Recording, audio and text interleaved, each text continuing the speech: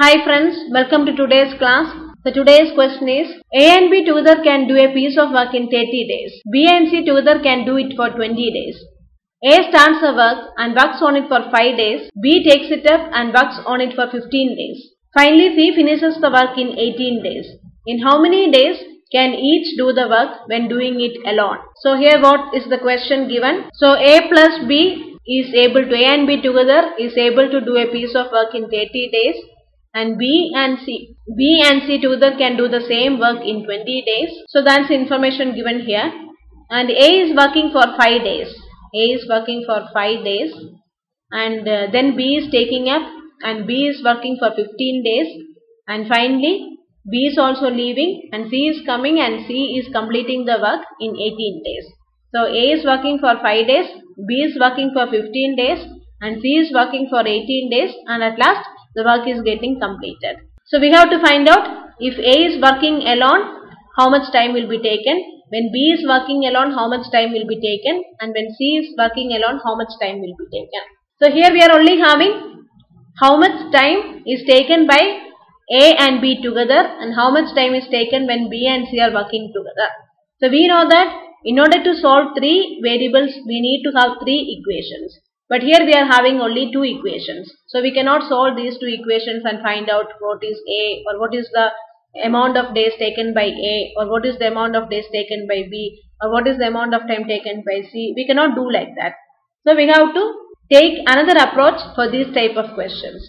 So here it is given A is working for 5 days, B is working for 15 days and C is working for 18 days. So can we get these expressions A plus B and B plus C, can we use these 2 expressions in this equation 1? So that is the question. If somehow we are able to incorporate this A plus B and B plus C in this equation 1 means we can easily find out A, B and C, and from there we will be getting our answer. So this can be split and written as, 1 can be written as, so A is working for 5 days and B is working for 15 days. So we can together write it as A plus B is 5 days plus, because A is also working for 5 days, B is also working for 5 days.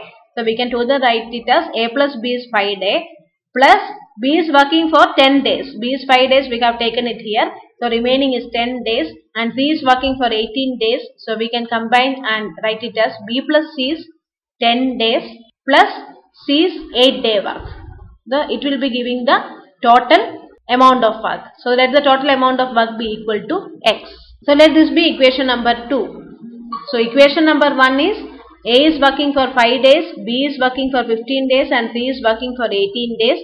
So we are combining it so as to form A plus B and B plus C, because we are only given A plus B and B plus C and we cannot find out individually what is A or what is the work done by A, what is the work done by B. So we are writing A is 5 day work plus B is 15 days work. We are combining and writing it as A plus B is 5 day work plus B's 10 day work is remaining. So we will be combining it with C. So B plus C is 10 day work plus the remaining C's 8 day work will be giving X. Now we are going to use the chocolate approach. So what should be X? X is the total amount of work done. So it should be equal to the total number of chocolates, and that chocolates should be equal to the LCM of 30 and 20. So we know that the LCM of 30 and 20 is equal to 60. So X is equal to 60. Now A plus B, how much chocolates will be consumed by A plus B in 1 day? We know that A plus B is finishing the work in 30 days. That means A plus B is finishing 60 chocolates in 30 days. Therefore, we will be getting A plus B, or A and B together will be having 60 by 30 is equal to 2 chocolates per day. And B and C are consuming 60 chocolates in 20 days. They are completing the work in 20 days. Here the work is 60 chocolates. So they are consuming 60 chocolates in 20 days. So they will be having 3 chocolates per day. So now we are substituting this 2 chocolates per day and 3 chocolates per day in this equation. So A plus B is working for 5 days. So they are having 2 chocolates per day. So in 5 days they will be having 10 chocolates. So 5 into 2, that is 10, plus B plus C is working for 10 days. And B and C, when working together for 1 day, they will be consuming 3 chocolates. So when they are working for 10 days, they will be having 10 into 3 chocolates. Plus, how many chocolates C is consuming in 1 day, we don't know. So let it be C. We are writing C is the total number of chocolates consumed by C in one day.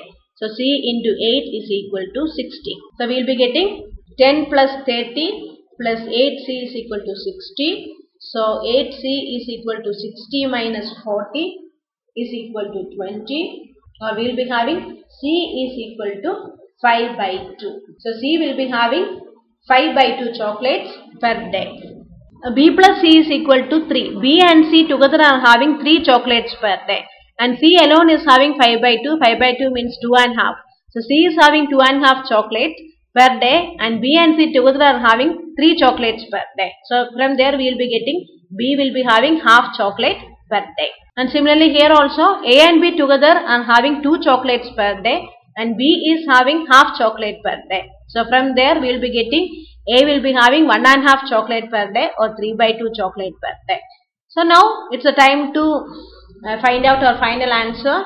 Our final answer will be how many days will be taken when A is working alone. The total number of chocolates is 60. So and A is having 3 by 2 chocolates per day. So how many days A will be taking? A will be taking 40 days. 3 and 60 we can cancel and 2 will go to the numerator. So A will be taking 40 days. And how many days B will be taking? Total number of chocolates is 60 and B is having half chocolate per day. So number of days taken by B is equal to 60 divided by half is equal to 120 days. And number of days taken by C will be given as the total number of chocolates is 60 and C is having 5 by 2 chocolates per day. So 60 divided by 5 by 2. So it will be 24 days. Thank you for watching.